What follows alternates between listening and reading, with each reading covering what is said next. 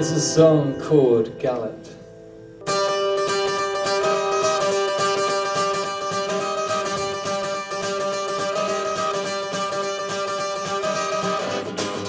My name's Jon Bilbrough, and I guess I'm a singer-songwriter, but not your.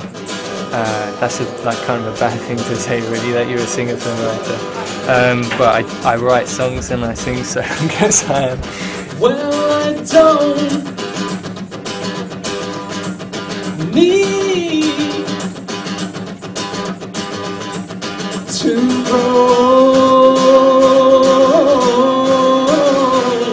I recorded my last EP in India, Chennai, with Bollywood musicians, a lot of whom work with A.R. Rahman and people like that. And yeah, so it's a mix of kind of Eastern influences with, I guess, folk. Just like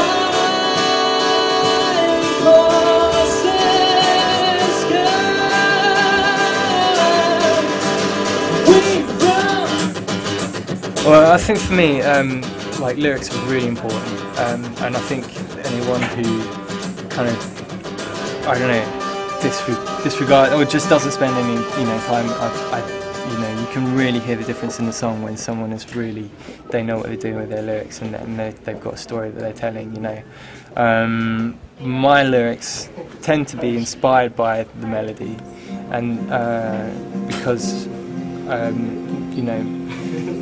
you can do very interesting things when you're mixing words with melody. You can obviously could write something that is very harsh with something very soft melodically, So there's that kind of element. let go of the rail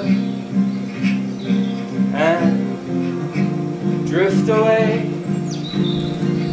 One look at you, my worries, my blue. Tears don't stand a chance, 'cause I'm careless in your arms.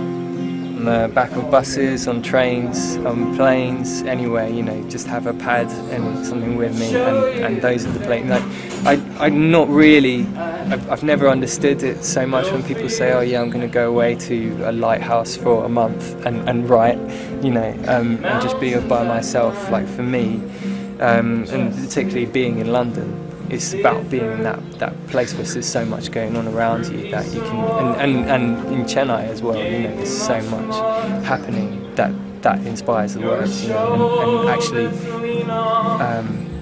yeah, being around other people, and usually when you try to sit down and write, it's not happening. Careless, I am careless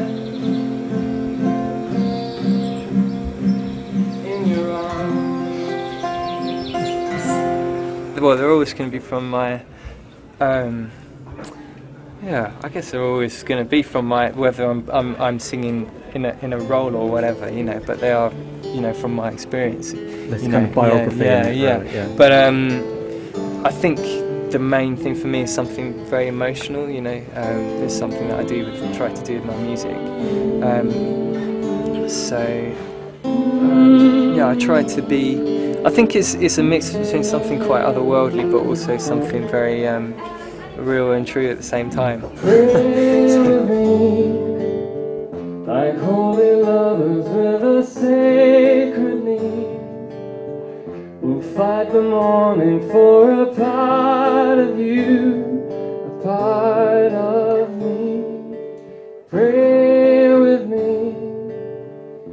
You haven't, like, I'd like to pull someone out that you haven't heard of or whatever, or someone really out there, but I can really, it just comes down to the very standard Bob Dylan and people like that, and Sufjan Stevens is someone as well who's, who writes these very innocent, naive, kind of childlike melodies, but in that gets away with something that's often takes you off guard, you know, with what he's actually writing about.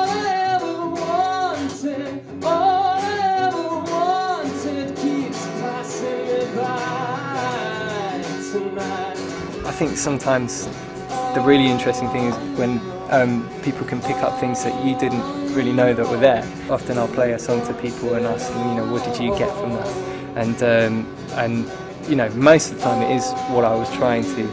But I think because there is not only words but melody and also performance as well, you know, a song can sound completely different when you play it in a different place as well. So I guess there's no set thing, but you know, more in the moment of that time, you know.